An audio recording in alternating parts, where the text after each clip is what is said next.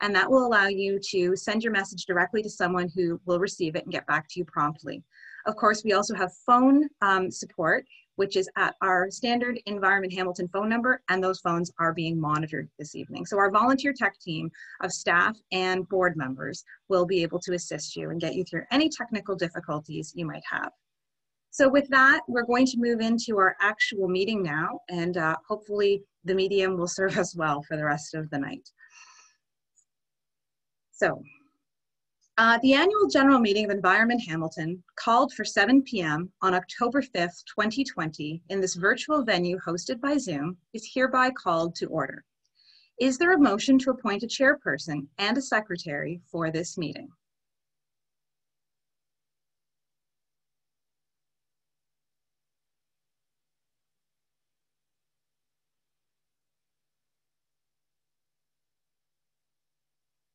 I think we're just waiting on a mover and a seconder to move that I would be made chair of the meeting. I see the poll up, but I'm unable to see the chat. Can somebody unmute and tell me if there's been a mover and a seconder? Yes, there have been, Cindy. We've got, sorry, there are a number of them. Pascal Marchand moves, Ryan McGreal seconds. Excellent. So having that moved and seconded, I will now put it to a vote. So here's the motion to approve myself, Cindy Gangaram, as chairperson, and Ron Ballantyne as secretary for the annual general meeting. You can go ahead and take a moment now and click in your choice there.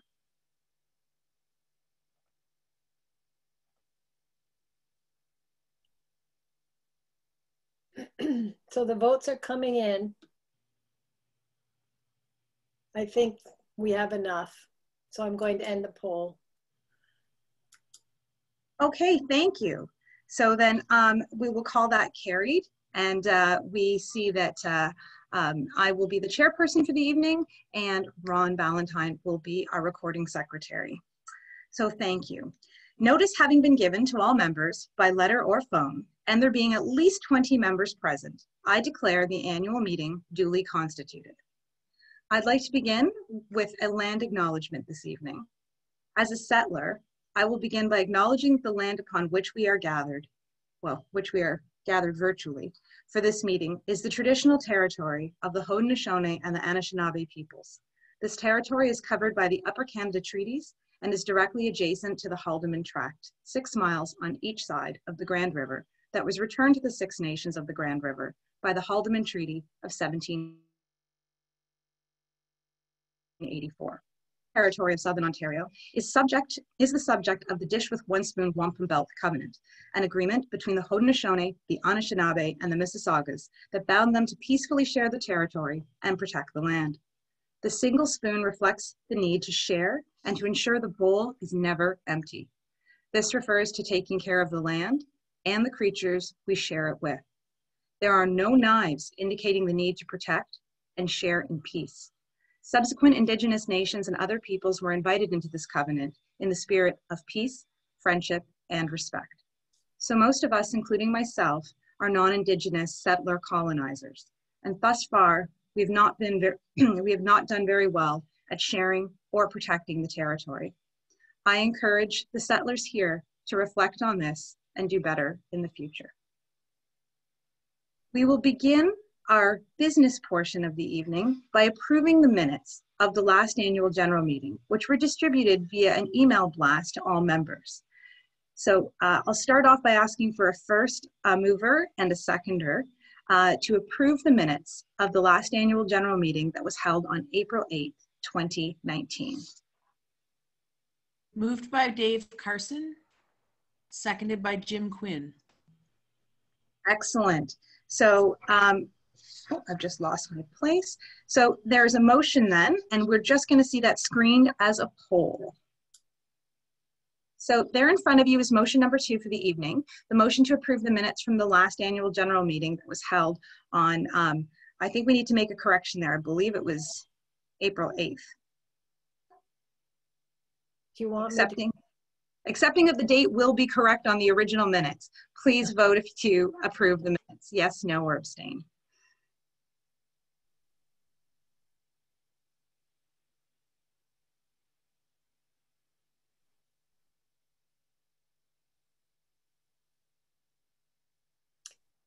So we have a lot of people voting, so I think I'll end the poll.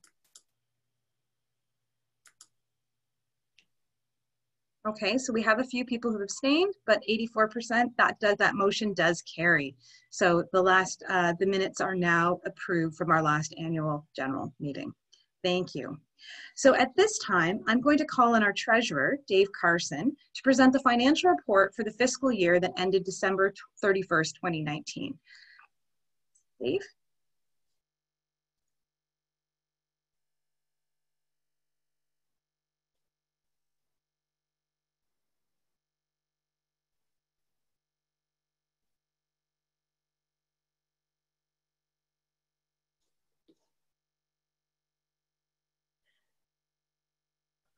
Dave, I'm not sure if you're muted, but we don't hear you.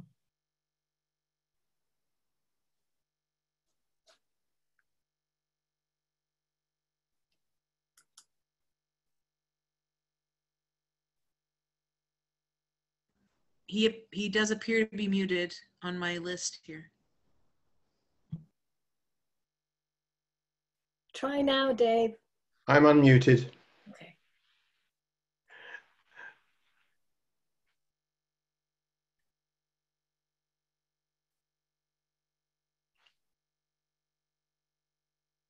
I'm seeing a very small screen there. Just hold on.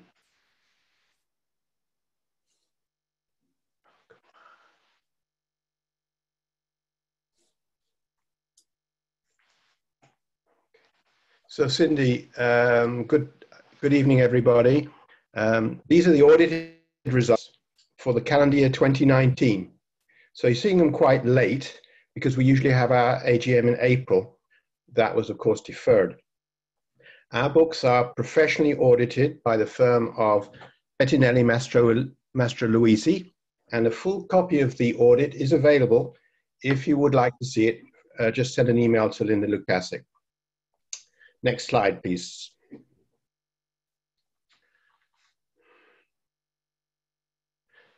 No, the one before that, Cindy, please. That's it, thank you.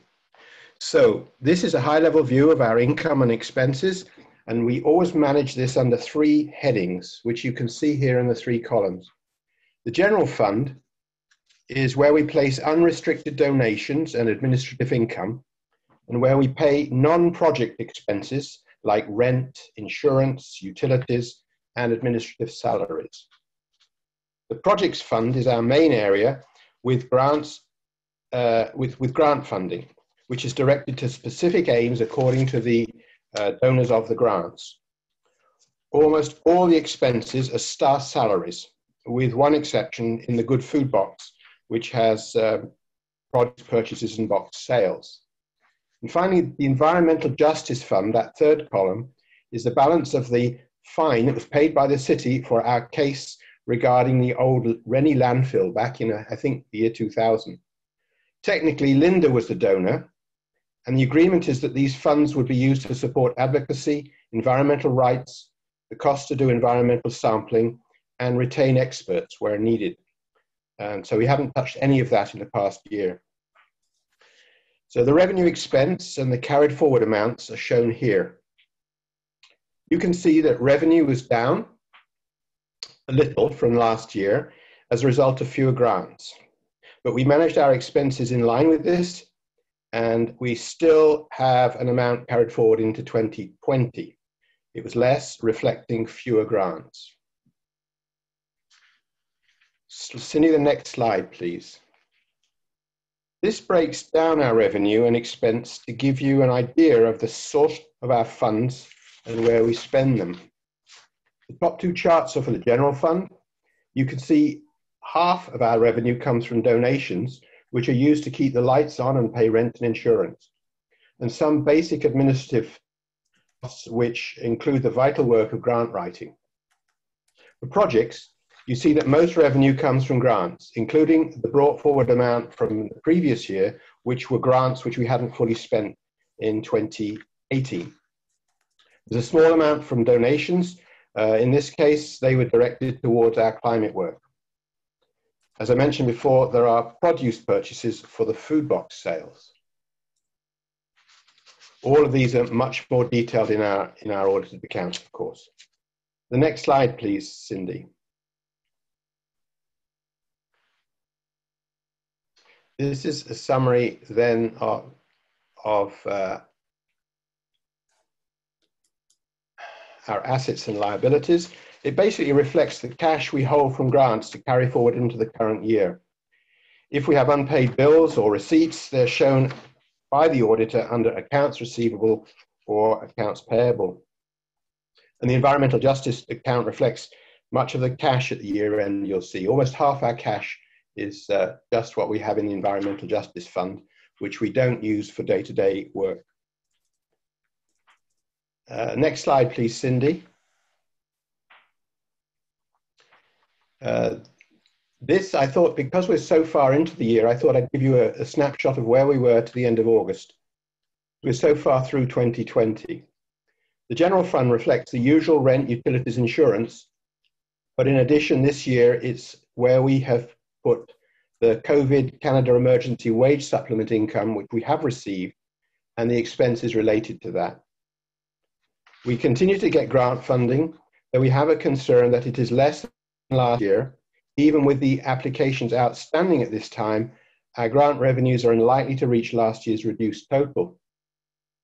We do have enough to cover our staff until the end of the year, but carried forward amounts to support 2021 work look likely to be lower at this time.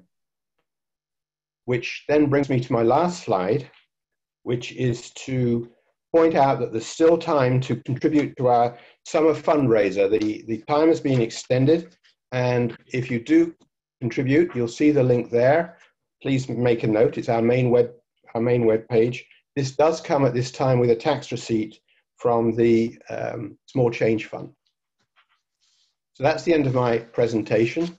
I don't know, Robin, whether you want to ask questions now, if there are any. There was one question in the question and answer, and it was from Jim, and he asked, doesn't the general fund also go towards advocacy? And I said, I believe so, but is that correct, Dave? It's probably better answered by Linda, but to a small extent, Linda's work, where it's not funded by projects, would normally come out of general administration. So there is some, obviously, advocacy work that Linda does, that's the case. Okay, thank you.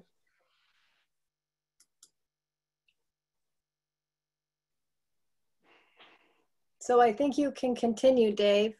Well, I'm at an end now. It's up to Cindy to take control back again.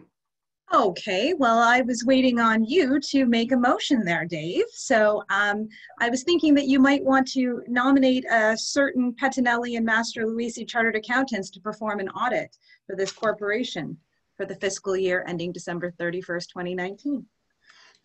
That is my first motion. It's yes, go ahead. To re-engage our auditors for the next year. I'm just going to finish that. At a remuneration to be fixed by the Board of Directors, and the Board is hereby authorized to fix such remuneration. So that is the motion that our Treasurer, Dave Carson, is putting forth. So looking for a seconder. So Dave is moving this as a member of Environment Hamilton, and we just need a seconder. Don McLean. Thank you. Okay, so we have a seconded motion, and so now we're going to screen the poll. So there is our motion to accept Pettinelli and Master Luisi Chartered Accountants to perform an audit for this corporation for fiscal year ending December 31st, 2020, at a remuneration to be fixed by the Board of Directors, and the Board is hereby authorized to fix such remuneration. So we can go ahead and yes, no, or abstain, and I'll give everyone a moment to do that.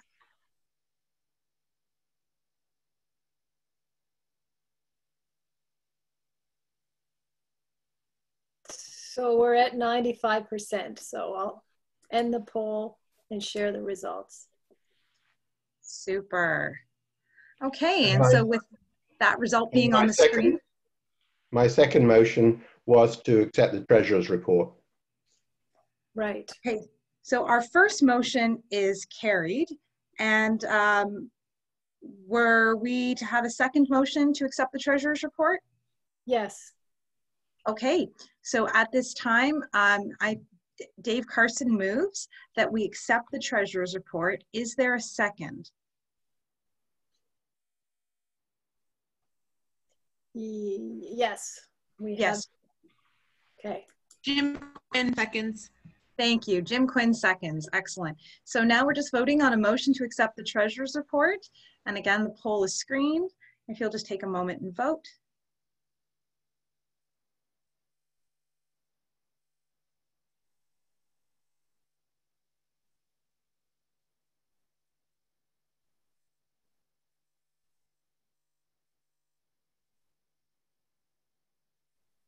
So that's good.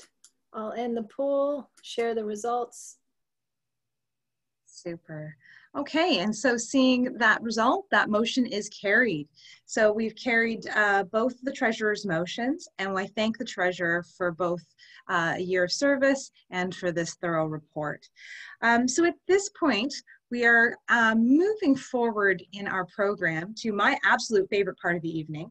I'd like to invite our brilliant and tireless Executive Director, Linda Lukasic, to present along with the staff, to present a visual review of Environment Hamilton's activities. So Linda, you'll start, followed by the other staff. Linda, I'll hand it over to you. Great. Thank you so much, Cindy. Hello, everyone. Thank you so much for joining us tonight. It's great to be together, even though it has to be virtually. You're not going to be surprised to hear me say that EH has had a challenging time since our last AGM, which was hard to believe. It was well over a year ago. The pandemic has really turned things upside down. But despite this, because we're a persistent bunch, as you will hear from our presentations, EH staff are continuing to push ahead, adapting and innovating as we go. We're continuing with the important work of the organization and planning to unroll really important public education and advocacy efforts in the coming months, and we'll share more about that tonight. And as always, I want to express my deep appreciation for our staff and their passion and dedication to the work of the organization. And this year too, on behalf of the staff team, I want to thank our board of directors, especially our outgoing board members, Cindy, Laura, and Robin, who have really gone above and beyond by serving 5 extra months beyond their board terms to get us to this COVID-delayed AGM date. We are so lucky to have such dedicated board members supporting the organization. So now over to our staff, who are going to provide updates on what we've been up to and some previews of what is to come. So you'll hear from Juby, followed by Beatrice, and then Ian, and then I'll wrap up at the end. So over to you, Juby. Thanks, Linda. Hi, everyone. My name is Juby, and I'm just gonna share with you some of the highlights that I've been working on, some of the project work. Next slide, Cindy, please. All right. So with funding from Clean Air Hamilton, our Trees Please project in 2019 was in the Parkview neighborhood. Next slide. Trees Please started in 2016, and we've been systematically going through each neighborhood in the lower city. Parkview neighborhood boundaries are the Nikola Tesla Boulevard to the rail lines, Parkdale Avenue to the Red Hill Trails. On the map, you can see those green dots are the trees we inventoried, and we inventoried 411 trees last year. And on the graph, you'll see, the graph on the left indicates the trees we've identified. So you can see the top 3 kinds of trees that we saw were Norway maples, Austrian pines, and honey locusts, which is very similar to other neighborhoods that we've done these inventories in. Next slide, please. We also collect air quality data using the Dilos monitors. These monitors collect particulate matter levels 2.5 and PM10. Combining these 2 data sets, the tree inventorying and the air quality data, we try and figure out ways to get more trees in the neighborhoods. Next slide, please. So one of the ways we do this is we host a free tree giveaway. And in 2019, we did that specifically in the Park View neighborhood.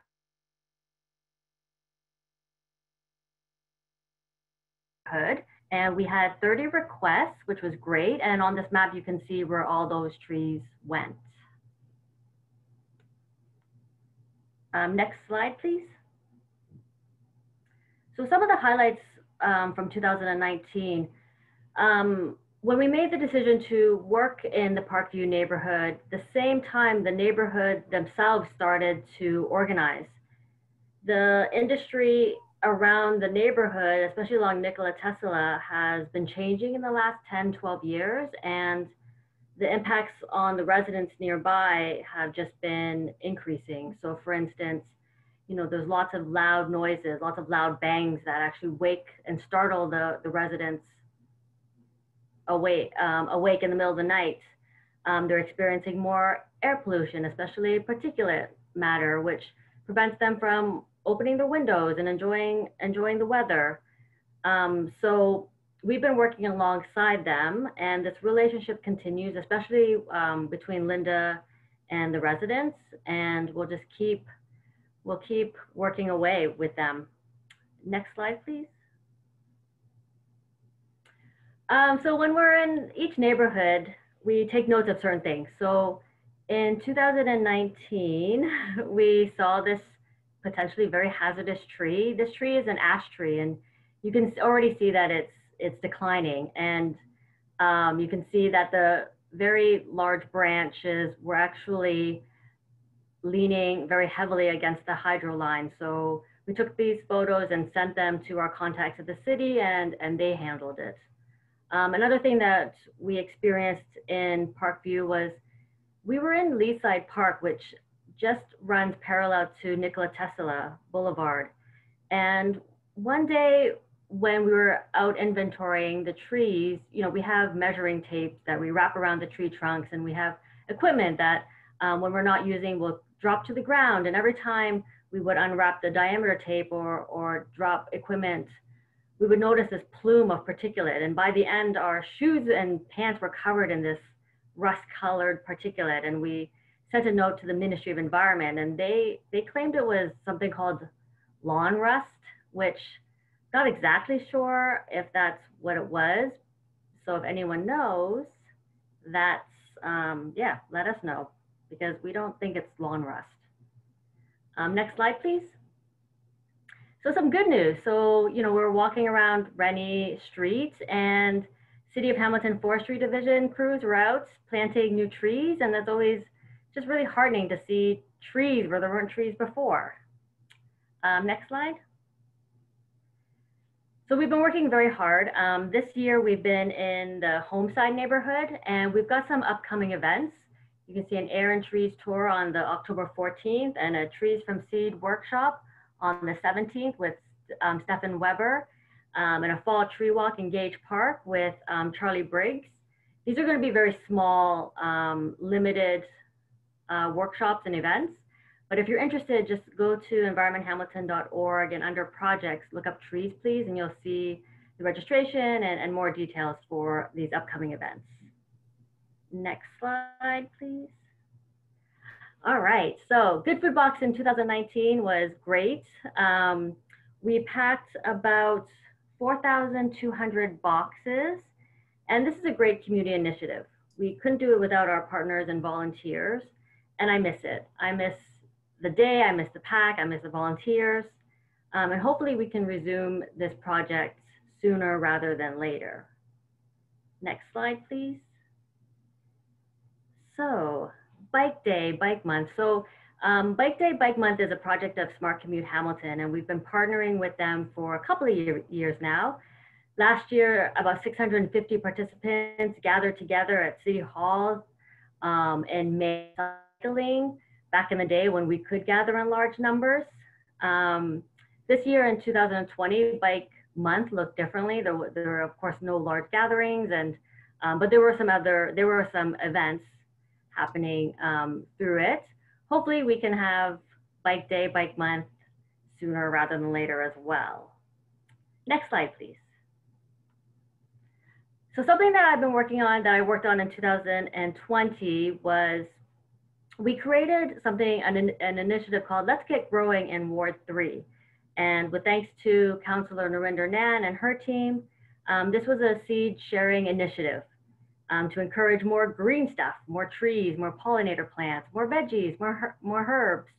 We had 7 depots to act as pickup locations. So in the time of the pandemic, there was no contact. We had almost 100 requests from Ward 3 residents, and 41 different seeds were distributed throughout the ward. Next slide, please. It was a great project to work on, and really thanks to everyone who participated. Next slide. Okay, so this is my last slide. Sewer Pipe Watch is something I've been working on. Thanks to Lush Canada for the support. We've done versions of monitoring sewer outfalls in the past, and this year we received front page coverage on in the Hamilton Spectator. We will continue to monitor certain outfalls and collect E. coli samples and take readings of oxygen levels at, along certain spots along the Red Hill and Davis Creeks. So stay tuned for that.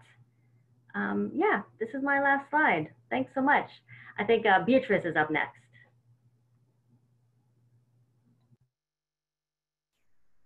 Yeah, hello. So I'm Beatrice Ikoko, and I'm reporting from the Environment Hamilton office. Actually, I'm actually here today. So I am the project manager for the Friendly Streets project. So next slide, please. So Friendly Streets is an initiative to cycle Hamilton since 2017, and we have engaged residents and diverse community stakeholders in building capacity and local leadership for safer, greener, healthier, and more equitable neighborhood streets. For a little bit of background, you can see on the slide, the funding for the initial pilot stage was provided by the Ontario Trillium Foundation, and we focused efforts in the area around the Hamilton General Hospital and the neighborhoods of Beasley, Lansdale, and Gibson, otherwise known as Gala. And during that time, we established a Friendly Streets steering committee at the General Hospital with the senior administrators and other local community stakeholders.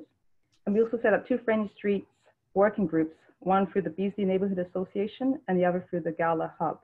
In 2019, through funding from the Hamilton Community Foundation and Clean Air Hamilton, we continued our work in this area of the city. And Cindy, I'm going to skip the next 2 slides in the interest of time, because we'll get there. So at this slide, you can see that these are our 2019 project funders and supporters and partners that helped us continue our work in this neighborhood. Next slide, please. So in 2019, our Friendly Streets Steering Committee met regularly at the Hamilton General Hospital. And here you can see some of the action items that we focused on, including assigned bike path to hospital, which hopefully will materialize in the next year or so, traffic calming, tree planting, and so on. And from a 2018 council motion to create a hospital zone, improvements in the area included a signalized pedestrian crossing at Victoria Copeland that was installed in the fall of that year. As well, we were informed by staff from transportation, operations, and maintenance that the plan is to implement designated hospital safety zones throughout the city of Hamilton. So hopefully that goes through as well. So I'll say next slide. Finally, we're funded from the Hamilton Community Foundation's Community Health and Education Initiative. And with help from volunteers, we conducted surveys on perceptions of air quality, general traffic safety, enjoyment of streetscape and sense of well-being, demographics, likelihood of active transit, and cycling and wayfinding levels of comfort in the hospital zone.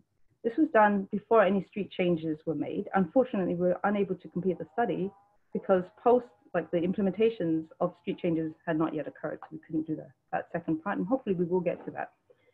Next slide, please.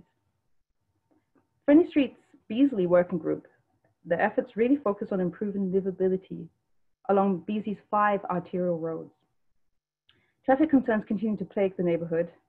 Along Wilson Street, very poor air quality, poor tree canopy cover are really major issues, as are the narrow sidewalks in front of the school and polluting industrial trucks on truck routes that hem in the sensitive land use area with its school, its community center, its park, daycare, medical center.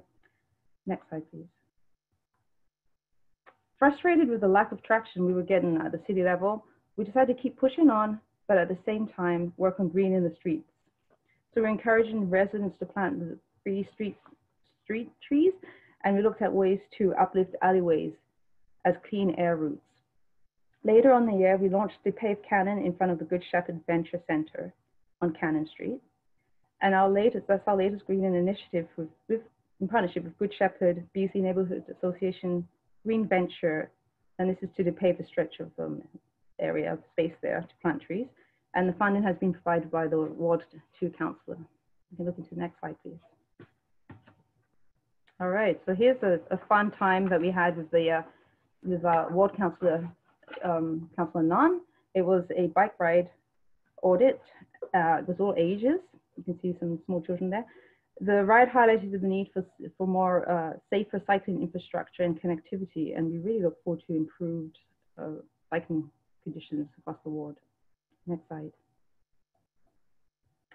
Then both BC and Gala working groups identified the need to tackle the industrial truck traffic shortcutting through those neighborhoods and the core of the city.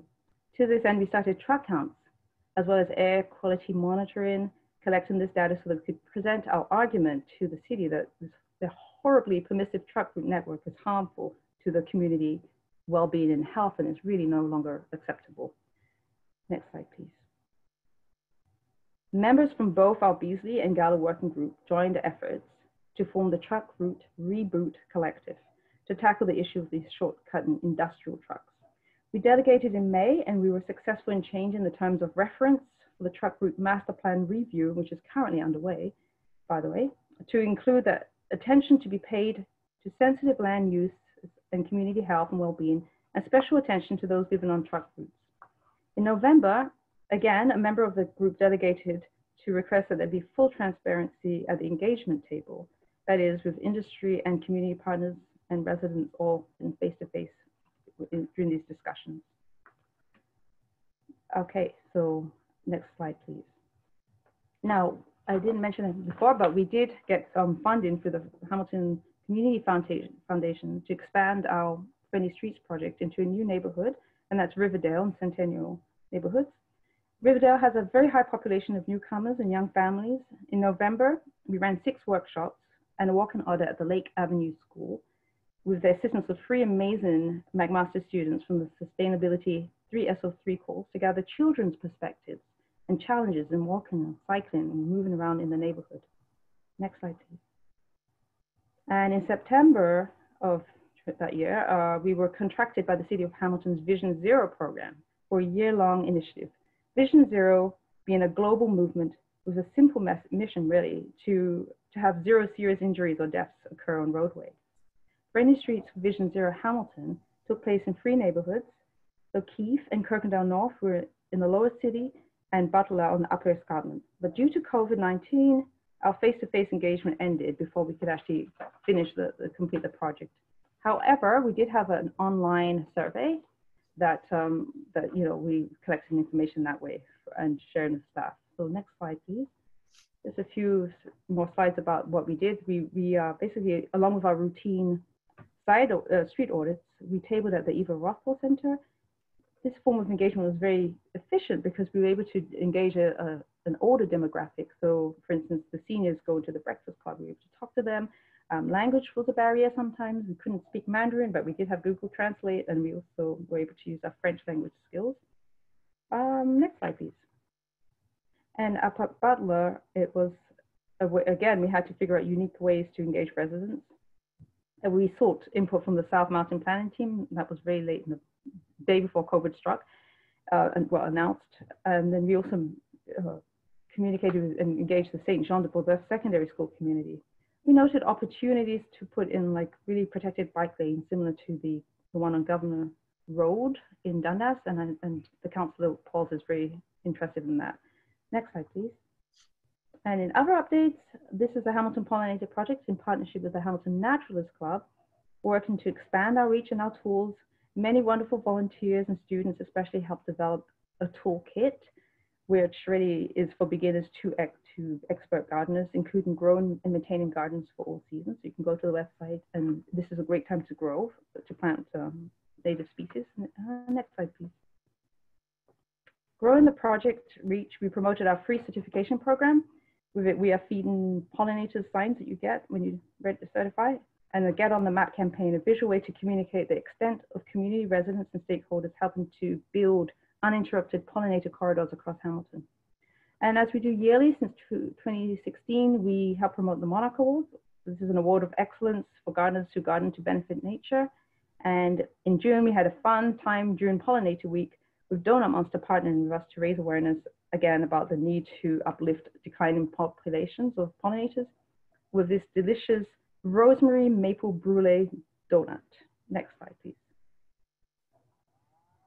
Next slide.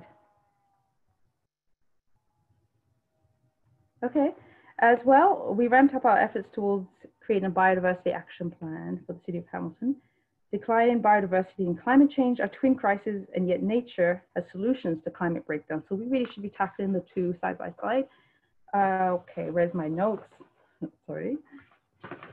All right, all throughout 2019, we researched the work of other municipalities, and we pulled together our own skeleton action plan for our working group, with our working group members. Jen Baker from the Hamilton Naturalists Club delegated in November, and a motion passed to study the feasibility of a plan. That was in February 2020, so we continue with that work. And finally, next slide, we resurrected a project that has been unfunded since it ended in 2018. In September, we worked with students from the City Lab Semester in Residence program on our Climate Resilience to Extreme Weather Hamilton initiative, a network of local groups seeking to prepare neighborhoods residents, particularly the most vulnerable of us, for extreme weather emergencies. We renamed the initiative Climate Ready Hamilton, and students held a wrap-up event in November, and currently is still unfunded, but we are fortunate to have an intern who's just joined us. Deepak Palanchiami has begun reviving the initiative, and so if anyone's interested, please contact me, and that's it. Thanks for listening. I'm done. Cut. Thank you so much, Beatrice. Thank you. I think we're waiting for Ian to come on next. Okay. Yep, I'm ready to go. All right. Can everyone hear me fine? I just want to confirm. We sure can. Okay, great. So yeah, if you want to move over to the next slide, Cindy. So yeah, hi everybody. My name's Ian. I'm the Climate Campaign Coordinator here at Environment Hamilton. And so just a brief overview of the work that I've been doing. I'm just going to start off with a quick summary of the work that Hamilton Transit Alliance and the Hamilton Transit Riders Union has been undergoing. So pre-pandemic, the Hamilton Transit Alliance was starting to really come into its own and meet regularly. For those who are on the call who aren't aware, the Hamilton Transit Alliance is a coalition group of other Hamilton organizations within the city who all agree with us on the importance of transit within the city and increased investment. As well as with the Hamilton Transit Riders Union, that is a separate organization that is seeking to represent riders' interests as they take the HSR and ultimately benefit them. And so the Hamilton Transit Alliance, we actually made our first public release, which is when last year, almost a year now, the provincial government unfortunately canceled the Hamilton LRT, and the Hamilton Transit Alliance put out a statement strongly disagreeing and condemning that action, while at the same time still pushing the province to commit to keeping the money that was allocated to the LRT to transit at the very least, if the LRT is going to remain canceled. But the real benefit to the Hamilton Transit Alliance has really been different groups coming together and communicating and keeping each other up to date. And we were in a unique position to be really ready for the pandemic to hit. So I'm actually going to skip over to the next slide now. And this was the Keep Transit Moving campaign was first initiated by our friends TTC Riders in Toronto. But we joined in with them along with other groups across the entire nation, demanding that our federal and provincial governments step in and help municipalities with emergency funding for transit. As we know, within the city of Hamilton, transit is really important to help us reach our emission reduction goals, but nationally speaking and globally speaking, transit was really hit hard. And what we really needed was for essentially municipalities to get a bailout of sorts. And while so many different members of this coalition truly believe that there needs to be ongoing operational support for transit from both the federal and provincial governments, really what we tried to do was get as much support as we can to put pressure on both first the federal government and then the provincial governments to support our municipal transit systems. And that actually ended up being very successful. So we had the Safe Restart Agreement pass through. And phase 1 has already been given to the city of Hamilton to help with our transit system. And uniquely to Hamilton, our transit system already rebounded to at least 50% ridership already, while other cities are lagging behind us. And now we are continuing to monitor the phase 2 of the Safe Restart Agreement. And just as a quick flag for everyone, phase 2 for that Safe Restart Agreement has some proposed conditions. You might have seen the proposal of microtransit replacing bus routes. But there's also some concerning issues there with integration of fares across a wider region, as well as reduced autonomy for local communities to have control over their transit system. And so I'm looking forward to continue working with my allies, both provincially and federally, to really, put pressure on our leaders and make the right choices for transit. And uniquely, Hamilton was in a good position with regards to this, in that the Hamilton Transit Alliance was already well established. And I essentially learned that there's no other group quite like the Hamilton Transit Alliance that exists in any other city. So Hamilton was really leading the charge on transit when it came to representation from across the sector. So it wasn't just environmental groups, it was labor, it was business and more. And I'll skip over to the next slide. And keeping up with the theme of transit, we had a successful webinar with the author James Wilt, and I'll still boost his book that you can get at King Street West Books. And you can actually find a recording of the audio of that meeting on a SoundCloud that is hosted by us. And if you have trouble finding it, I can send it to you as well. And I'll just skip over to the next slide now. And so in addition to the transit work that I've been primarily focused on with regards to the pandemic and the severe impacts that we've seen as a result of the pandemic on transit, Environment Hamilton has also stepped up, and I feel particularly privileged to have been able to represent Environment Hamilton. This is an image of me speaking at the HWDSB Kids Need Help community teach-in with regards to defunding the police. And so I was extremely pleased to have been able to represent Environment Hamilton at that event and allow us to continue to support community and be allies within the city of Hamilton. And I'll just skip to the next slide now again. And what we've seen here is we're relaunching the stormwater petition that many of you have probably signed already. The reasoning for this is that we technically have a new council, and the wording of the old petition is out of date because in the 4 years since that first petition was put together, many other cities have now jumped on and implemented their own programs, very similar to the way we want to see Hamilton adopt. And so there's a new petition up if you go to environmenthamilton.org/stormwater. If you've already signed the old petition, please re-sign it. I need your name on that again. And we're going to be sharing that with council and continue to do outreach and education. And city staff who passionately been wanting a program like this in the city of Hamilton are going to be doing increased consultation in 2021. And we look really forward to participating in that and ultimately making it clear to council that this has been a long overdue measure that needs to be implemented. And just before we move on to the next slide, I actually just want to flag these images and a lot of the work that was done on the revamping of this petition. I had a great amount of help from our three-time summer intern, Angela Dittrich, who returned to us over the summer and worked with us remotely. And I just want to give a shout out to Angela, as always, for being such a great intern for us for the summer. And I'm just going to skip over to the next slide. And Linda's going to touch on this in her final remarks, but I do just want to flag that the city of Burlington has moved forward quite a bit actually on implementing a home energy retrofit opportunity program, or HERO program. So an idea that originally started here in Hamilton, inspired by the Toronto Help program, is actually well on its way in Burlington. But I'm very pleased to sit on the implementation team for the Bay Area Climate Change Council that is looking at how we can get both the cities of Hamilton and Burlington to implement a program together that will allow homeowners to ultimately make improvements on their home to reduce energy consumption and do our part to ultimately reduce greenhouse gas emissions to the targets that we need them as they result from energy use at homes. And I'll just skip over to the next slide again. And then yes, as you all are aware, the City of Hamilton declared a climate emergency. At the last AGM was when I was going to first bring that up. In the meantime, since then, we've seen council take some positive steps. City staff are continuing to work on this. However, during the pandemic, city staff were diverted away from climate work.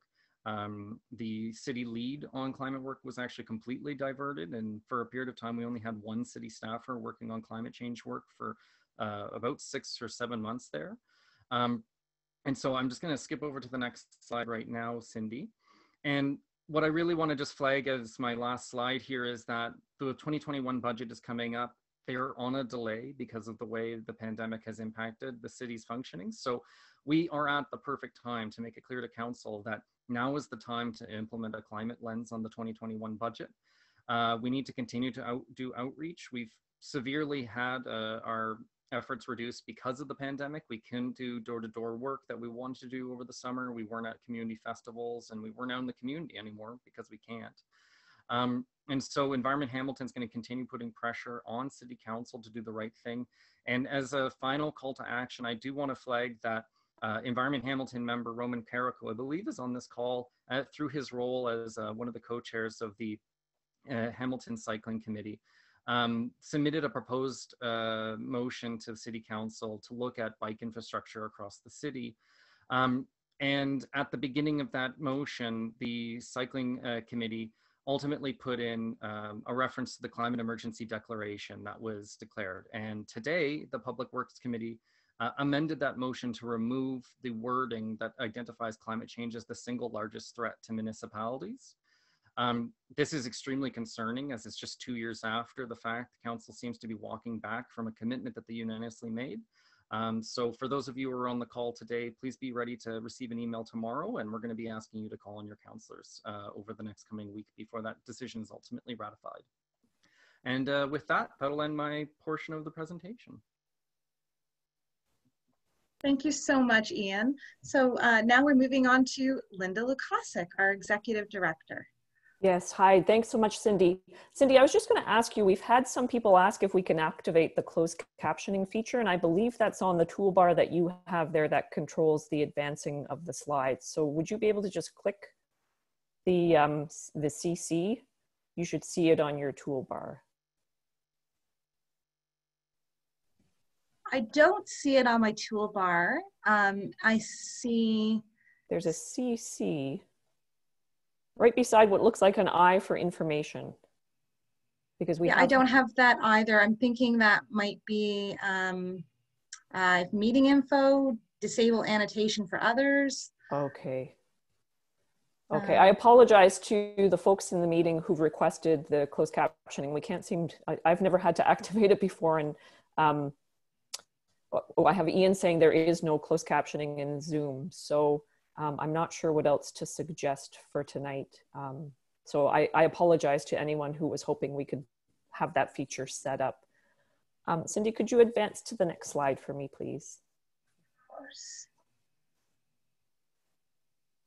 So I just want to start by thanking again our staff, Juby, Beatrice, and Ian, for all of their fantastic work. And I should also acknowledge that since the last time we met, we have also had a number of fantastic student interns. So Ian already mentioned Angela, who was back with us again this summer. Last summer, we also had a wonderful intern named Adrian Klein. And right now with COVID, we've got summer interns who are really more like fall interns. Deepak Palanichami and Clara Voy de Villiers, who are both working with us right now. So we're really grateful for those Canada Summer Jobs grants that enable us to bring young people into the organization to work with us. So I wanted to start today just by giving you a quick update, an overview of some of the advocacy and outreach work that I've been doing since we last met. Ongoing, of course, are the efforts to see Hamilton's air quality improved. And since 2003, we've been encouraging residents to help us with watching industrial stacks. This work is critically important because in Hamilton, people living in neighborhoods near the industrial core have to deal with higher levels of air pollution than the rest of us. We describe this at Environment Hamilton as the triple whammy effect, We're all impacted to varying degrees by vehicle emissions and pollution that migrates up the Ohio Valley from the good old United States into Ontario. But people living close to our industrial core also face the largest impacts from industrial emissions, including known cancer-causing substances like benzene and benzoate that we know are released from our two local steel mills, Stelco and Dofasco, and some of the associated industries. Our StackWatch program provides people with the basic information that they need to observe, document, and report industrial emission problems. And we continue to watch too. And if anything, our efforts have been amplified during the COVID crisis. Working remotely, I know for me, means that I can take almost daily bike rides. And maybe I'm weird, but these rides serve not only to enable me to get out and get some exercise, but also as an important opportunity to check on the stacks and to report any problems that I see. I was out there this morning, in fact, documenting and reporting some issues. So we've been actively encouraging others to get out there too and to help us with this effort. And I'm really pleased to say that we have a number of people keen to volunteer with EH who've responded to the call to StackWatch. About a dozen of them. And right now we provide people with basic instructions via email just to get them out there. And plans are underway to prepare a virtual workshop to walk people through the process in more detail and provide some visuals. And COVID permitting, we really hope we could organize some StackWatch walks in the near future. So if you're interested in getting involved in StackWatching over the coming months, please send me an email. It's lukasik@environmenthamilton.org. You can see my email on the screen and I'll get you set up. And so the slide that I've got up shows our StackWatch magnet that if we were out at public events, we'd be handing out. And that was created in collaboration with Crown Point. And more specifically, it was directly supported by EH members and Crown Point residents, Kat and Johan Besner, who were very involved in pushing and for improvements on industrial emissions. There's also a StackWatch Twitter account, and it's kudos to Johan, who's been helping to get that revitalized and revived. And so remember that sharing what you see is also a great way to raise public awareness about any industrial emission problems. So please follow @StackWatch on Twitter and tag StackWatch when you tweet any industrial emission problems. Next slide, please. Linda, before I go to the next slide, I see the CC that you're mentioning. It seems to be on the actual slide program. And so it's linked to the person who's presenting. So if you want to hit it while you're presenting, it may close caption your comments. Okay, let me see if I can do that because I don't even know if I can make that bar come up, Cindy. And I don't know that it will influence the one I'm showing. Right. I tried turning it on while your mic was going and it didn't create any captions. Okay, yeah, it does. I can't see anything here that allows me to activate it. Okay, my apologies. Wait, yeah, let me try. Yeah, no. Okay, so next slide, please, Cindy. So those of you who know us know that we spend a lot of time talking to people about their environmental rights. So I want to talk a little bit about some of what we've done over the past year. In Ontario, we're really lucky to have an environmental bill of rights at the provincial level. And Environment Hamilton continues to make people aware of what our rights are under that bill. So over the last year plus, we've provided 3 live and 1 virtual training session. And I should note that one of the live and one of the virtuals was offered through MPP Sandy Shaw through her office with events that she organized. So it was great to have an opportunity to connect with her constituents and people beyond to provide them with the basics of how to use the bill. We also prepared a how-to guide to facilitate the public's ability to prepare and submit environmental Bill of Rights comments. And over the last year, we also prepared and submitted Bill of Rights comments on a total of 11 Environmental Registry of Ontario postings. And on the industrial side of things, we submitted comments related to at least 3 local industries, including Budget Waste Disposal on Sherman Avenue North, M Metal Recovery, one of the large scrap yards in the east end of the city, and Capital Sewer Pipe, a facility that's out actually in my neighborhood, not far from Eastgate Square. Next slide, please. I just want to zoom a little bit of a spotlight in on some of the impacts of the environmental rights work and the stack watching work and what it can lead to on the ground. So I wanted to talk a little bit about American Iron and Metal, and you already heard a bit from Juby about the Parkview East neighborhood and some of the challenges that they've faced. And unfortunately, AIM's very large scrapyard in the East End is a major source of the impacts that that neighborhood has been experiencing. So what we've been doing there is regular monitoring and reporting of problem area emissions from AIM's new, I call it their mega metal shredder. So it's a massive piece of equipment that's designed to shred up scrap metal for recycling, which is great, but there are a whole lot of impacts that seem to be emerging from this facility. So you may have seen some of the coverage in the media. The neighborhood has been impacted by explosions, which now seem to be under control, but there are still ongoing issues with air emissions from the facility. So we did work over the last year too to help a Parkview resident, Dave Kebick, to prepare and submit an appeal of the provincial air and noise permit for the facility, just to really send that message that the community is having concerns about the impacts. We also filed a complaint to the Hamilton Fire Department regarding a massive scrap pile on the site. And we did raise concerns about other scrap yards in the city, not just AIM, but just that general practice of allowing these massive piles to accumulate, because we've had a number of instances where they go up in flames and the environmental impacts from that are quite severe. The fire department did an inspection, and AIM was ordered to dismantle the pile. The company appealed the order. There is a provincial level tribunal, and we still haven't seen the outcome of that decision, but I can tell you that the piles are not nearly as big as they used to be, but we'll certainly watch for the outcome of that decision. Next slide.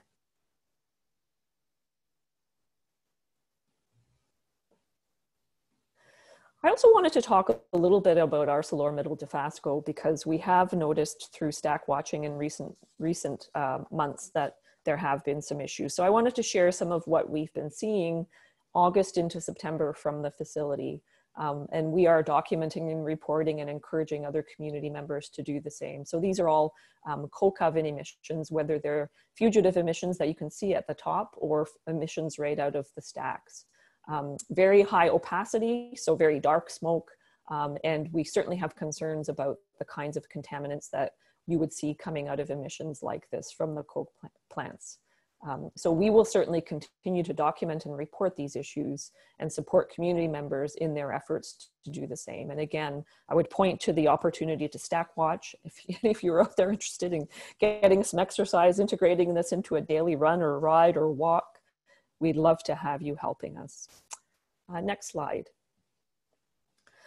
I don't want to give you the idea that all we do is complain about what's happening with industry. So I also wanted to help you to understand that we do participate in a number of local industrial community liaison committees as a stakeholder.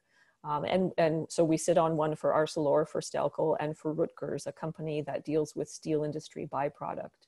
And through our role there, we certainly push to make the industries do the best that they can do. And when they do good things, we like to acknowledge and applaud that. So those are good spaces to sit and learn more and to raise concerns and to push for change.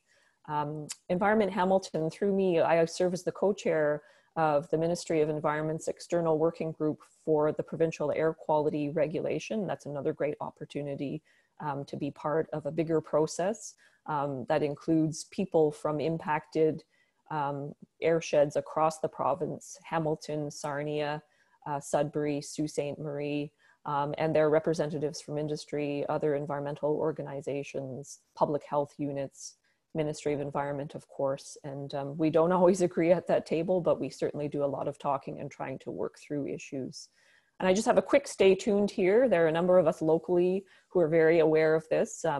The iron and steel sector is pursuing what's called an Ontario industry standard for emissions from the steel mills. We have concerns about this shift, and the public will be consulted on this shift.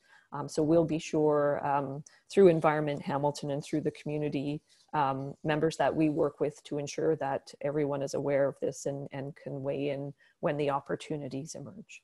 Next slide.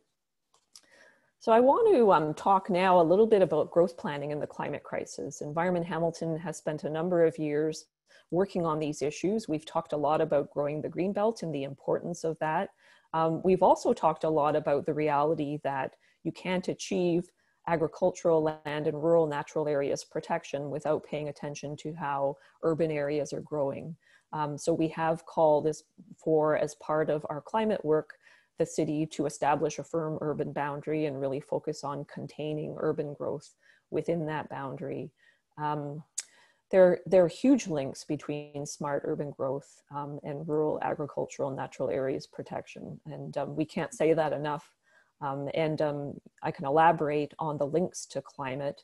Some of them are very obvious. So, you know, if we gobble up all of our farmland with sprawl development, we'll have a food security issue. Those natural areas out in the outer reaches of the watershed play a critically important role when it comes to extreme weather, mitigation of extreme weather flows, cooling, biodiversity, lots of the things that Beatrice and Ian already spoke to, they all come into play when we're talking about growth planning. So over the past year, we have spent time giving public delegations to the cities, to their planning committee, to make that planning committee aware of what our concerns are. We've also worked with community members to help them to do the same and to go to planning committee and encourage development proposals to be assessed through a climate lens. So really the key issue right now is that the City of Hamilton land needs assessment process is proceeding. And this is an exercise the city goes through to determine how much land it needs to grow. And what I can tell you in no uncertain terms is that despite the fact that we're in the midst of a pandemic, our provincial Ford government has continued to quite recklessly dismantle the policies in the growth plan, provincial growth plan for the Greater Golden Horseshoe, a plan that was designed to really curb urban sprawl and facilitate protection of agricultural lands. It's put the city in a position even where they're being pressured, as are other municipalities in the Greater Golden Horseshoe, to continue to expand outward to accommodate growth. So for instance, one of the recent changes requires the municipality to plan to accommodate growth to 2051. It's a ridiculously long timeline, and anyone who deals with population and jobs growth projections would tell you that we can't with any certainty predict that far out what we're going to be dealing with. So it's a challenge, and it's one that we're watching closely.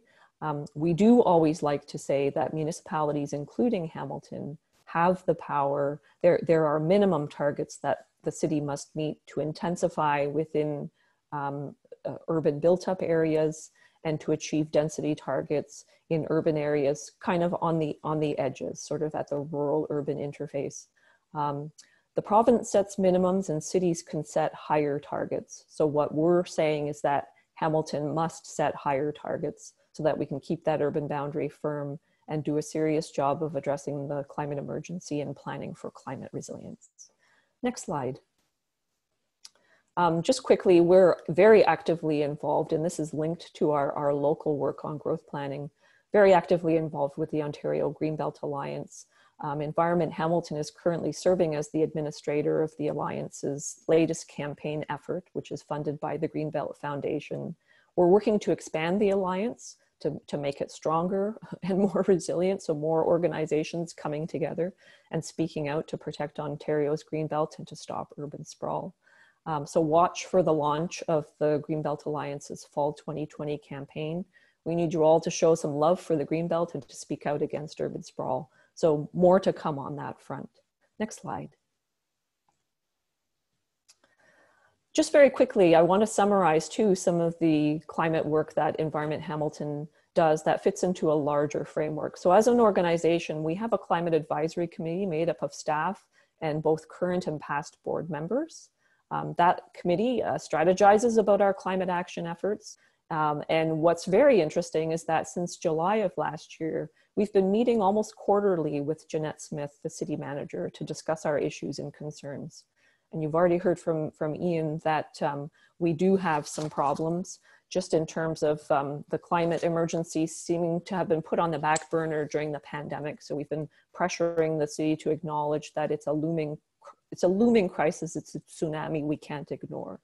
We're also very actively involved with the Bay Area Climate Change Council, which is a 2 cities, Hamilton, Burlington, sort of hosted by the Mohawk Center for Climate Change Management. So I serve on the steering committee for that organization. Beatrice is serving on the transportation implementation team, and Ian is serving on the home energy retrofit team of that organization. So we've got a strong presence there too. I also want to mention the Urban Climate Alliance, and those who have been at past meetings will have heard me talk about the Alliance before. We've remobilized, we have some support from the ECHO Foundation to do so. And so the 4 groups, and we've got the Citizens Environment Alliance, which is in Windsor, Ecology Ottawa, Environment Hamilton, and the Toronto Environmental Alliance. We're all in urban centers that have declared, municipalities that have declared climate emergencies. So we'll be doing some interesting work to look at how our municipalities are doing in actually taking serious action to respond to those declarations. So we'll be comparing between those cities, and you'll stay tuned, you'll be sure to see some information coming on that front. Next slide. And that's it. Thank you very much for the opportunity to give you all an update on what we've been up to. And I think we'd all be happy to answer questions if anyone has any. Exactly what I was going to say. I was going to say thank you so much. Incredible staff that we have. And I mean, seeing that presentation, I don't think anyone can disagree that there's been some impressive work that's been done this last year. So if there are any questions now, the Q&A that is listed on the bar is different from the chat, and that's the area where we're asking for you to put any questions in. It is being monitored, and I'll just give everybody a minute to do that if they're taking the time to do that. While we're waiting, Linda, could you make me the host again so I could? Oh, yes. Yeah.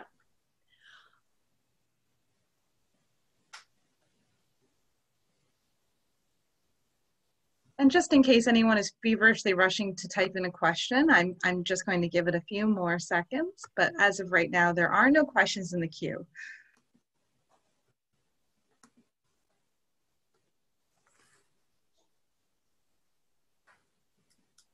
I should add, feel free to email any of us if you don't want to ask a question tonight. Feel free, all of our contact information is on the website, and I think most of us have shared. Well, you know how to reach me by email, so don't hesitate to drop us a note and we can follow up with you after the meeting too. And certainly if any questions come in the next little while, we can circle back perhaps, but it looks like at this time there are no questions. And so I'm just going to start by, again, thanking all of you for your wonderful presentations. And now I think we need 2 motions. So the first motion we need is to confirm the acts of the directors for the past year. So we need a mover and a seconder to confirm the acts of the board of directors for the last year. And I believe something's happening in the chat. Can somebody let me know if we have a mover and a seconder? Yes, we do. Okay, Ryan and Dawn. Wonderful. So seeing that we have a mover and the seconder, can we have the poll screened then? Great. So we're voting now on a motion to confirm the acts of the board of directors for the past year. And there are your options, and I'll give everybody a few moments to vote.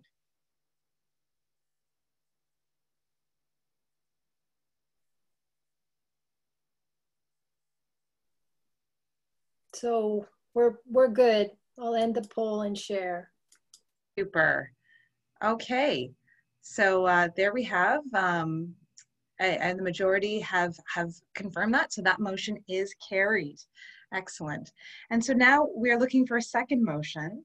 And this motion is to move that all acts, contracts, bylaws, proceedings, appointments, elections, and payments enacted, made, and done, and taken by the directors and officers of the corporation since the 8th of April 2019, referred to in the minutes of the meetings of the board of directors, or in the annual reports of the corporation, or in the Environment Hamilton newsletters, or reported on the Environment Hamilton website, are hereby approved, ratified, and confirmed.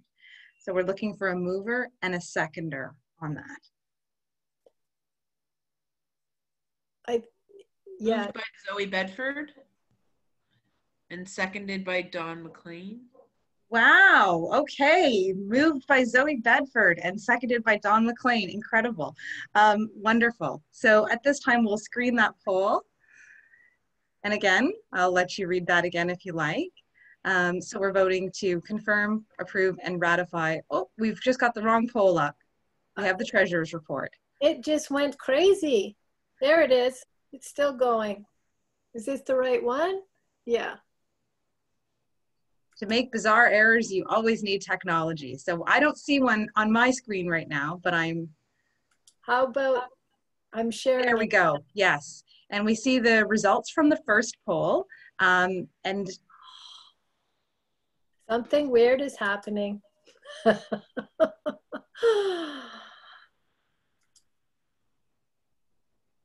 Can you see the results? I can see the results from the first motion.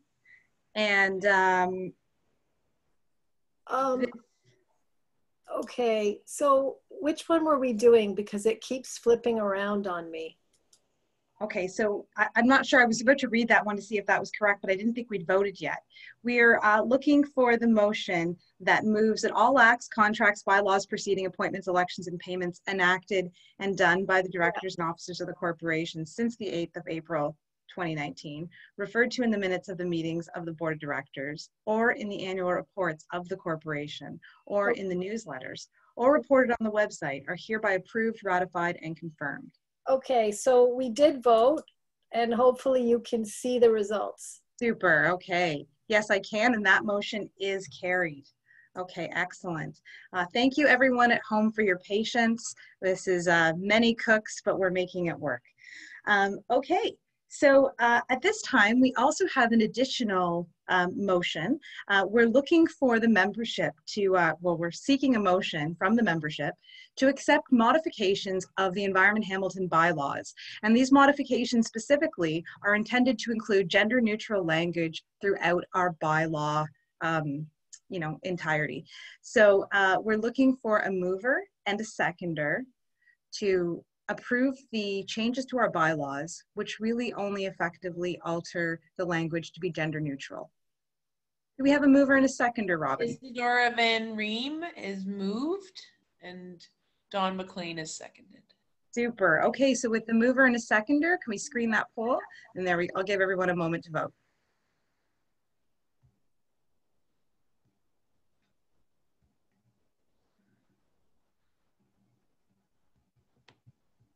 I meant to screen that very long motion. Goodness, there's something wrong with this thing. Anyway, well, we have everybody voted. A lot of people voted. Excellent, excellent. Okay, and I will call that carried. And I do believe that's our last poll, our second last poll of the evening. So, so that motion is carried. And I thank you for that. So at this time, I'm going to call on Emily Power to present on behalf of the Environment Hamilton Nominating Committee. Emily, I'll turn it over to you. Thanks, Cindy. I think I do have a slide if you want to proceed. Good evening, everyone. My name is Emily, and I'm a member of the board. We appreciate you taking the time to join us for this meeting. And this will be the last item on our agenda before we adjourn. So I'll first provide an overview of the Board of Directors election process. Then I will share the list of candidates for this year and the individuals the nominations committee is recommending for election. Then I will pause to provide an opportunity for candidates to introduce themselves to you. And finally, you will have the opportunity to vote for your choices. So, as you may know, Environment Hamilton has a board of directors of 9 people. Each director serves a 2-year term. The organization bylaws permit individuals to hold board positions for a maximum of 3 2-year terms consecutively. And the terms of office are staggered so that only a handful of positions are scheduled to come up for renewal in a given year. This year, we're very sad to say goodbye to board members Robin Cameron, Cindy Gangram, and Laura Ryan. Thank you very much for your years of service to the organization. The three directors that are not up for re-election tonight, since they have 1 year left in their terms, are Ron Valentine, Ryan McGreal, and myself. Board members Andy Coltman, Carrie Leclerc, and Christine Yachu are standing for re-election for another term. The Board Nominations Committee has the task of recruiting new people to fill the vacant positions of outgoing board members. The committee is composed of board members who are not up for re-election. We tried something different this year. We started the process earlier in advance of the AGM, circulated the call for applications broadly, and created a standard application form that we asked candidates to complete. We were delighted to receive applications from many excellent candidates, 14 people in total. So we'd like to recognize these people and thank them very much for putting themselves forward. Amy Angelo, Stephanie Brash, Maria Golars, Leanne Greaves, Trish Johnstone, Eric Urien, Ferris McCly, Nish Monette, Laura Palumbo, Bonnie Pierce, Sonia Sensanwal, Nina Tran, and Alex Wilson. Their names, bios, and photographs were circulated to the membership ahead of the AGM for you to read. And we had a tough time making our selections, but we chose to recommend candidates who we feel can bring both professional skills and knowledge, experience, and perspectives to the board that we are currently lacking. So I wanted to share a little bit about each candidate that we are recommending to join the board by way of introducing them to you. First is Amy Angelo. Amy works at Neighbor to Neighbor, a food security nonprofit in Hamilton that provides a food bank, community garden, and cooking classes. Amy lives in the Corktown neighborhood. She has a degree in ecology and evolutionary biology from Queen's University. She's interested in the overlap between food security and climate change. She's worked at Everdale and Black Creek Community Farm in Toronto, as operations manager at Hamilton Victory Gardens, and most recently as manager of food access and skills at Neighbor to Neighbor. She is a member of the Hamilton Community Garden Networking Program and has connections with community gardeners in neighborhoods across the city. Amy would like to support Environment Hamilton in our efforts to advocate for more sustainable, participatory, and just urban planning in Hamilton. Amy brings the following skills to the board: human resources management, policy development, grant writing, volunteer recruitment, and public education. Second, Leanne Greaves. Leanne is a postdoctoral fellow at McMaster University. She lives in the North End neighborhood. She is a biologist specializing in ecology and behavior with a focus on birds. Originally from Manitoba, she moved to Ontario in 2012 for her studies. She serves on the Diversity, Equity, and Inclusion Committee with the Society of Canadian Ornithologists and the Environmental and Ecological Planning Advisory Committee with the City of London. She volunteers with the Hamilton Naturalist Club and is part of a group dedicated to supporting Black, Indigenous, and people of color in nature by providing equipment, education, and mentorship. Leanne brings the following skills to the board: project management, fundraising, grant writing, and community organizing. Lastly, Nina Tran. Nina is a recent graduate of Westmount High School and an incoming engineering student at McMaster University. She lives on the West Mountain. Nina was one of 4 young people who sued the Canadian government for approving the Trans Mountain Pipeline. Nina was both a litigant and a fundraising lead in this effort, raising over $20,000. Nina volunteers with several youth and environmental initiatives, including Westmount High School Eco Ninjas, Fridays for Future Hamilton, and Climate Strike Canada. She has also served on the Hamilton School Board Student Senate, Mental Health Committee, and Faith Advisory Council. Nina helped to organize Model City Hall Hamilton, empowering local youth to learn about the democratic process. Nina is also an experienced air cadet and flight sergeant with the local Black Down Cadets. Nina brings the following skills to the board: event planning, marketing, volunteer recruitment, fundraising, and community organizing. So, next slide. At this point, I'd like to invite any of the candidates to give a short speech introducing themselves to the membership. So I believe we have 3 speakers, Amy Angelo, followed by Leanne Greaves, followed by Eric Urian. So Amy, please go first. Hi, everybody. I think Emily did a lovely introduction, but I will also maybe begin by saying that I have strong ties to Hamilton. My dad is from Hamilton. I've lived here for 5 years, but I spent a lot of time with my grandparents in Hamilton and a lot of time in Kings Forest.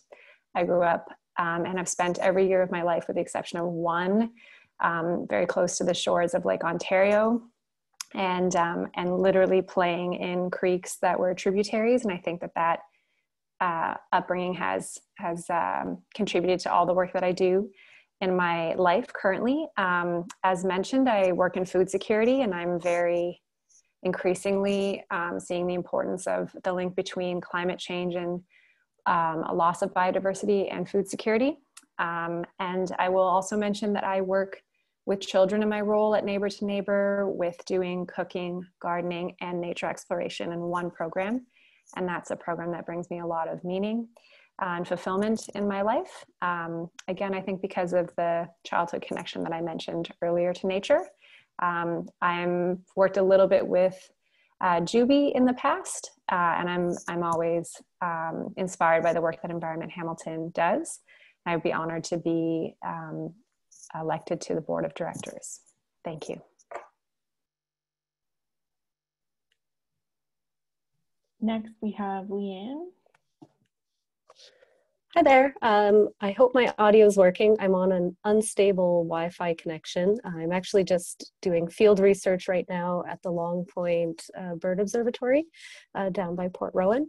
I'm a researcher in biology at McMaster University, and I work with birds both professionally and as a hobby. So I've recently moved back to Hamilton from London, Ontario, where I serve on the City Advisory Committee for Environmental and Ecological Planning. And so I would really look forward to bringing that experience to Environment Hamilton. And on a more personal interest, I hope to advocate further for Hamilton to be a more bird-friendly city through various environmental initiatives, such as retrofitting glass windows.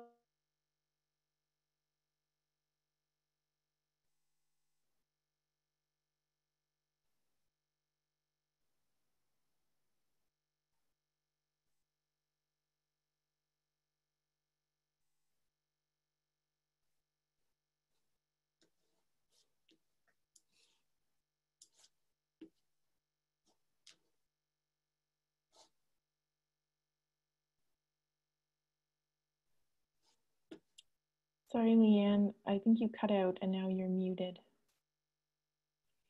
Oh, sorry. Is it on? Is the audio running again now? Yep. Okay. Was none of that audible? I'm not sure. You were talking about retrofitting buildings. Oh, I apologize. Oh,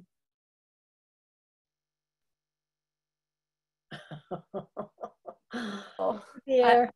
Okay.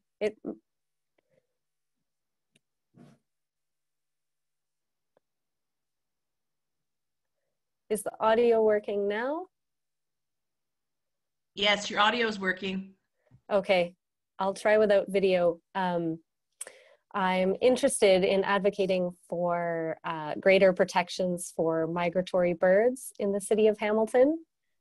My screen's frozen, so I don't know if my audio is still working. I apologize. Still working, you're good. Okay. such as retrofitting windows and perhaps ideally creating bylaws to reduce artificial light at night. I hope my experience on EPAC would benefit Environment Hamilton, and I would also look forward to engaging with the City of Hamilton in environmental advocacy from an arm's length organization.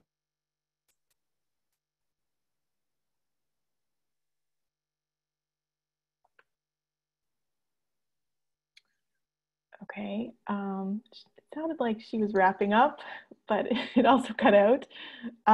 Lastly, we have Eric. Hi, my name is Eric. I applied to be on the board because environmentalism is my passion. Over the last 5 years, I've been working on turning an old school bus into a sustainable tiny house so I can hopefully help educate people in sustainability. The bus is called Sustainabus. I've recently gone back to McMaster to focus my education on sustainable public policy. I recently took a job at McMaster, starting up a new program called the Student Sustainability Ambassador Program. So look out, that's going to be coming out fairly soon. I have past volunteer work with Environment Hamilton, Hamilton 350, and I do some work with the Royal Botanical Gardens. I think I have a lot to offer the board, and I hope everyone is staying safe in these crazy times. So thank you for your time. Thank you very much. Nina Tran also wanted me to relay that she wanted to be here to give a speech, but she has a midterm this evening she couldn't get out of. So next slide, please, Cindy. The formal bit of the presentation.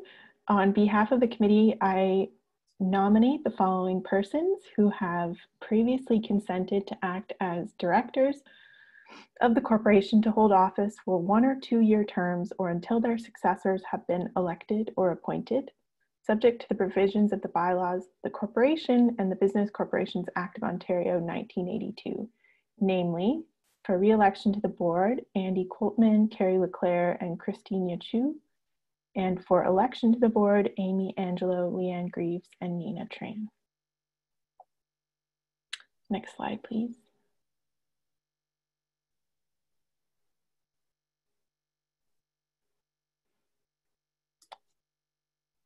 So I think over to you, Cindy, actually to propose that. Okay, thank you so much, Emily. Yes, you were right. So, well, Emily, I think that this motion can come from you, but I'll go ahead and read it. So we're looking to move to accept the report from the Environment Hamilton Board Nominations Committee, recommending the following people, as just stated by Emily: Andy Coltman, Carrie Leclerc, and Christine Yacu.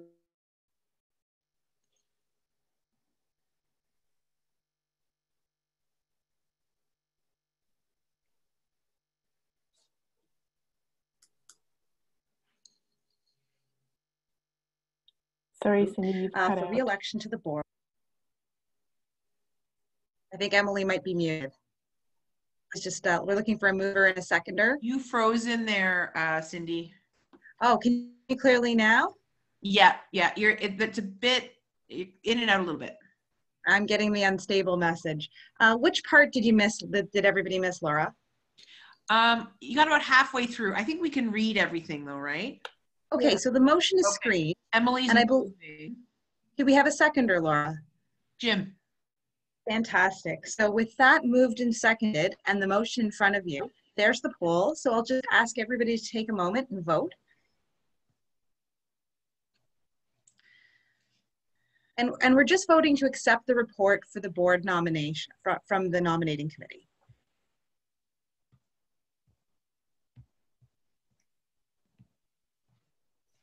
Okay, I think we're good. Here are the results. Okay, so that motion is carried. So the report from the nominating committee does stand. And at this time, I'd like to make a first call for any further nominations from the floor. If you can type it into the chat and someone will let me know. if there is anyone who is seeking nomination from the floor. And I'm going to make a second call for any nominations, further nominations from the floor.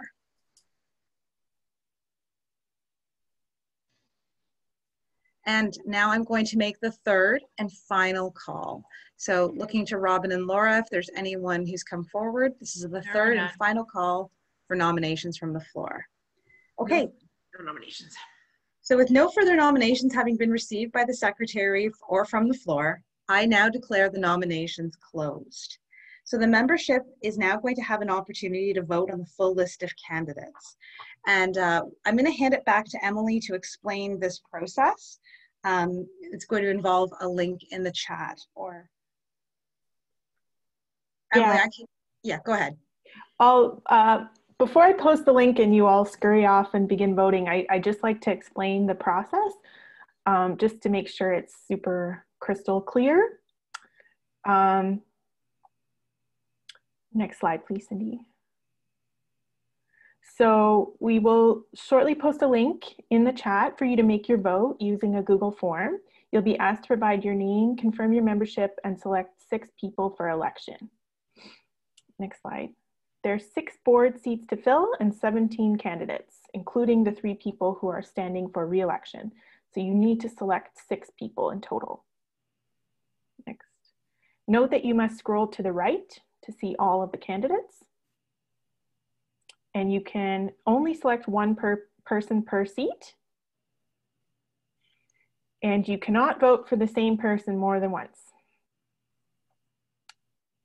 If you are joining by phone and cannot complete the form, you can still participate. We ask that you email board, B-O-A-R-D, @environmenthamilton.org or call 905-549-0900, which is the Environment Hamilton number, and give your list of 6 people. Please do so by 5 p.m. tomorrow, Tuesday, October 6th. And the results of the election will be determined on Wednesday, October 7th, and published on the Environment Hamilton website. So I will now post the link to the form in the chat.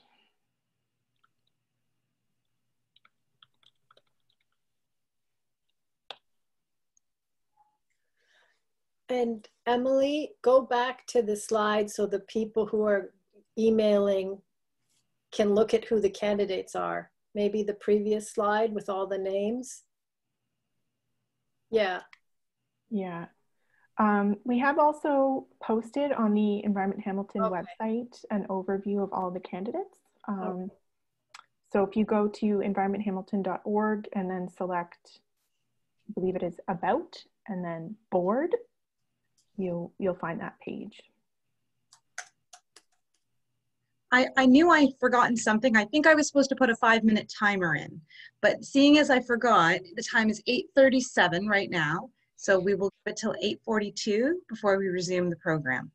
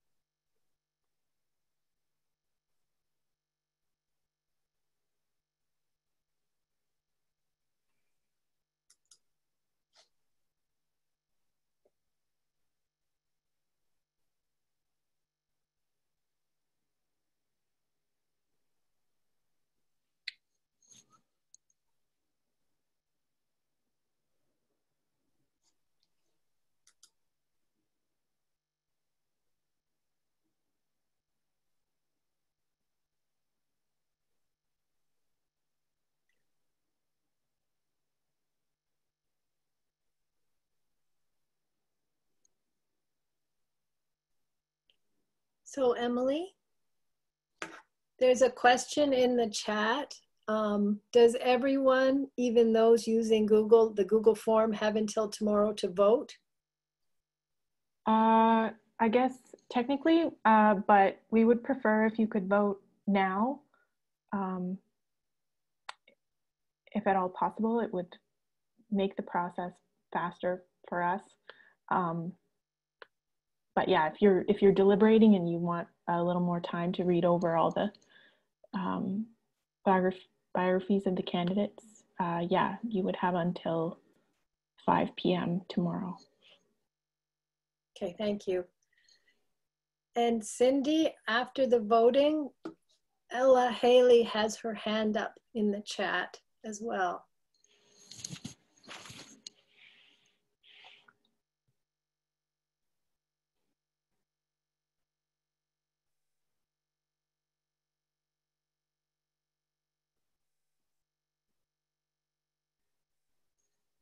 Okay, we're at 8:41. So in a moment when we return, I'll take the hand. If Ella's here now, I could take it now. She's just typed in that it was an error. Okay, no problem. But one of our people is having trouble scrolling to the right and made a mistake and can't seem to reverse it. I would say to have the person put a second one in, and where we notice the name put in twice, we will delete the first one. Okay, so start over, Judy.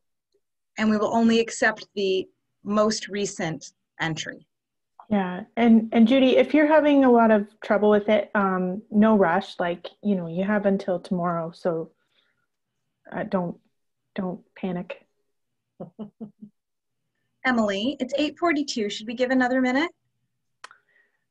We have 29 responses of 52 participants. So, yeah. Let's just make it a nice round number and go till 8:45. I see a hand up from Cherie. Go ahead, Cherie.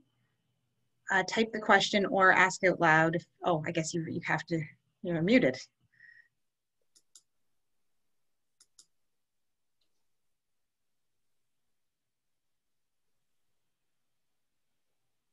Sorry, Emily, I'm not seeing the question in the chat. Do you want to go ahead and repeat it, or it's a hand up, sorry.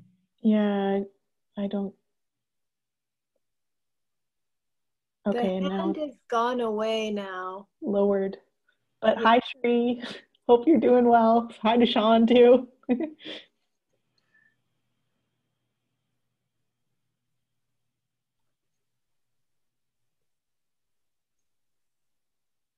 Maybe that was their way of waving, Emily.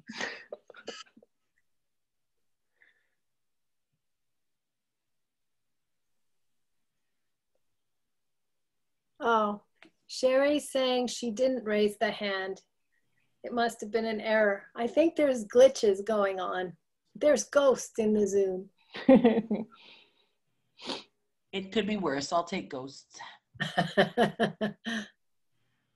I'm just glad they waited till we were almost done the meeting.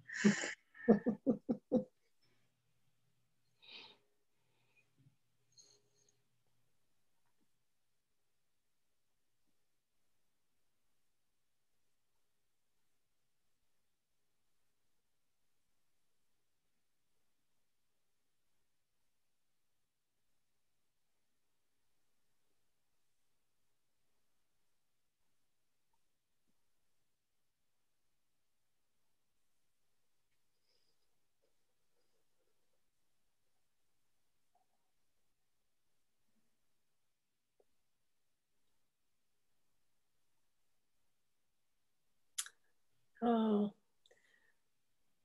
So we're 8:44. We're just going to wait one more minute. Unless Emily tells. Yeah, Judy, I wonder if maybe you should try calling in if it's not working for you. I'm sorry about the trouble, but it might be easier. Or emailing, whichever you prefer. Oh, thank you, Kathy, and to the same. try emailing or calling in.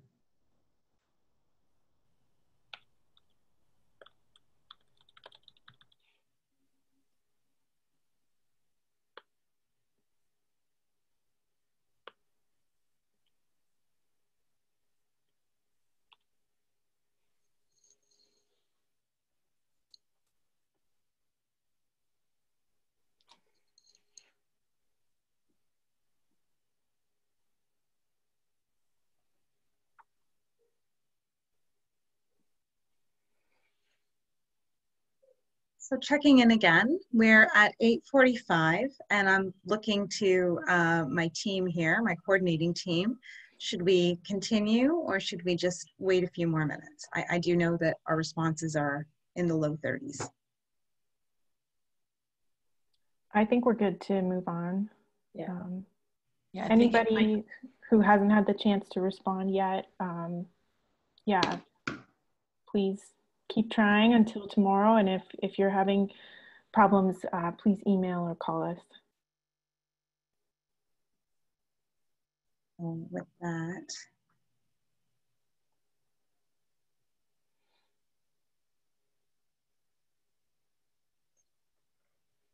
So as Emily mentioned before, the results of the election that some of you are taking part in right now and some of you are going to complete after this meeting will be published and made available tomorrow, which is, sorry, not tomorrow, Wednesday, October 7th.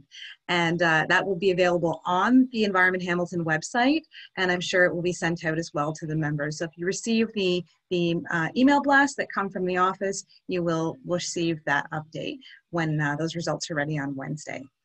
Okay, and move the slide forward. Oh, it's because we're at the last slide. That's why I can't move it forward. Okay, so with that, yes, the results of the election ordinarily at a meeting would be known now, but given that they're not, we are leaving that portion hanging and we are coming to the end of our annual general meeting. And so now we're looking for our final motion, which is a motion to adjourn. And looking for a mover and a seconder on that motion to adjourn tonight's annual general meeting. If someone could monitor the chat and let me know when I have a mover and a seconder. Jim Quinn moves to adjourn and Emily Powers seconds.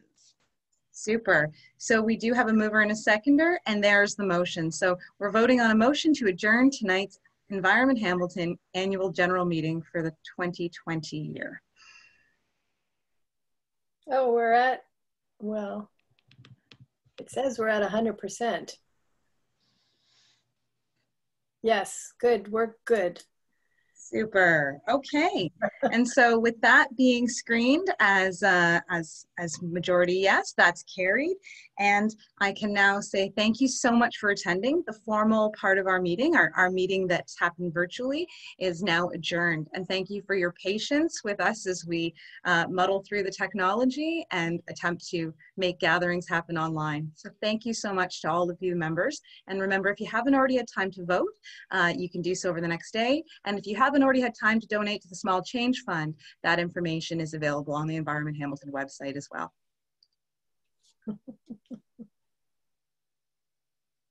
Thank you. Bye, everyone.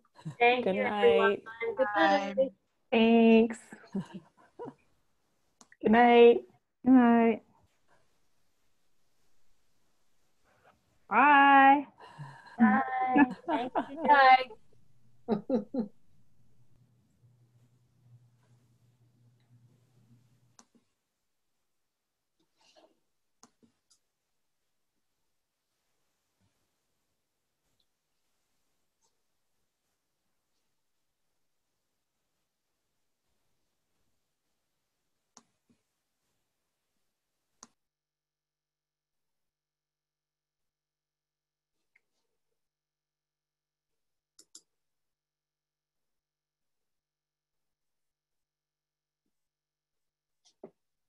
So good work, gals. Good work to you, Robin. You did the hard part. Oh my goodness, that was so funny when it kept flipping the old poll up there. Like I wasn't doing anything. Oh. And Zoom does do funny things sometimes. This is still public and we still do have some participants. But yes. Do you know who closes the recording, or do you know if it just happens automatically? Is there anything I need to do? I can stop it right now.